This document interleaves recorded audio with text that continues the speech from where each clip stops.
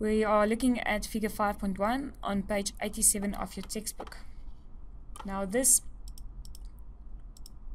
figure tries to show you 4 different marginal damage functions, just to illustrate that the damage inflicted by different types of pollutants aren't the same. So certain pollutants maybe have a huge effect, even if there's only a very small amount of it in the environment. Other pollutants maybe have initially a very small effect, and then all of a sudden it has a huge effect. So there's different type of pollutions, and therefore each has a different impact on the earth. So figure A over here tries to show a type of pollution that initially, with low emissions, it has no damage almost whatsoever. And then the damage stays very low. Look at how flat the curve is initially, and then the damage starts to increase as emissions increases, and all of a sudden there's a level, a threshold level, where more than this, if emissions increases more than this, the damages just skyrockets, right? So that's the type of pollution that in small numbers it's fine, but the moment there's more of it, the damage increases exponentially. B tries to show you a pollutant that even in small emissions over here, it has some damage, right? So it's not like this one that on low levels of emissions it has low damages.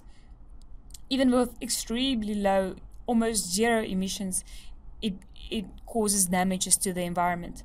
And then the more emissions there are, the increase, a higher increase we see in the damages, and also quite steep. So this is a type of pollutant that even in small numbers it's dangerous, and as the amount increases per year, it becomes even more dangerous. So figure C has a very interesting shape. It kind of has 2 parts. The first part over here to the left means that initially, as the ambient concentration in the air increases, there's a quick increase in damages. Then it kind of settles. It levels out a bit, meaning an increase in the ambient concentration does kind of little to increase the damage until it gets beyond this point, and that's the second part of this graph. When it gets beyond this point, if the ambient concentration increases, then there's a huge increase in the damage. So a reason for this might be that on the left here we have low concentrations of this pollution, and then most people are not affected by it, but maybe people with asthma or children are affected even on low concentrations. And then when the pollutant are in the atmosphere in high concentrations, then not only the vulnerable, like children and people with asthma, are affected, but everybody's affected, and that's why we see this increase again over here. And then the last one is is just a kind of a simple damage function. The thing is, it doesn't start from the origin. It starts at a positive value. So this is just to say that on very low levels, it doesn't have any damage to society whatsoever.